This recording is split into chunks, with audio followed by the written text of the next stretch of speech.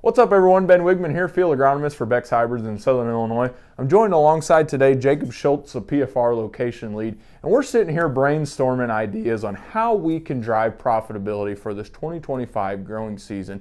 And what we particularly want to talk about here today is going back to that soybean crop and some of those things that we found to be beneficial to help drive yield and ROI profitability on that first crop soybean acre, okay? And the thing that we're really talking about here today is boron rate and timing. So we think about boron. Boron is something that is largely used for reproduction, okay? And we've looked at it in corn, soybeans, and now even wheat, okay? But Jacob, get us up to speed on what we've done in terms of boron and a soybean crop. Yeah, so we picked two timings, the R1 and R3 timing. Both great times to be out there with the sprayer. That R1 is usually around our herbicide pass, and that R3 is our fungicide pass. We went with a 1 pint rate of a 10% boron product. We want to shoot for those higher percentage products. That way we're getting enough out there for that plant to actually move the needle. And we saw some really good things out of all those timings, but our best was that combined R1 and R3 timing.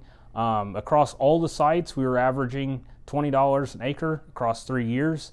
At our site specifically, over 2 years, we were seeing around that $30 mark. So really, really good results.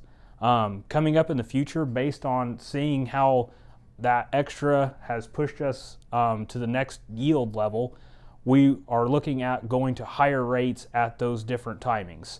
So we're looking at a full quart at R1, a full quart at R3, and then a combined a quart at each for a 2 quart rate between the two timings. So trying to see where that level is we need to be at with boron, if we can still move the needle at those higher rates, or maybe we have found that cap. So that's what we're looking to do this year. Yeah, and what's interesting about that, you know, the typical studies that we've been doing, the R1 and R3, where we only had a pint, and combining, basically what that data showed is that the more we applied, the better off we were. So, you know, as it sits for this growing season here this year, you know, really what it kind of shows is that we need to have at least a quart of a 10% boron applied to our crop. And what we recommend to you guys for this year before we do the new study is when you're making your post-herbicide application, apply 1 quart of a 10% boron. And then if you decide to come back at R3 with a fungicide or just straight foliar feed, put another quart in there, okay, to get us to a total of a ½ gallon out there.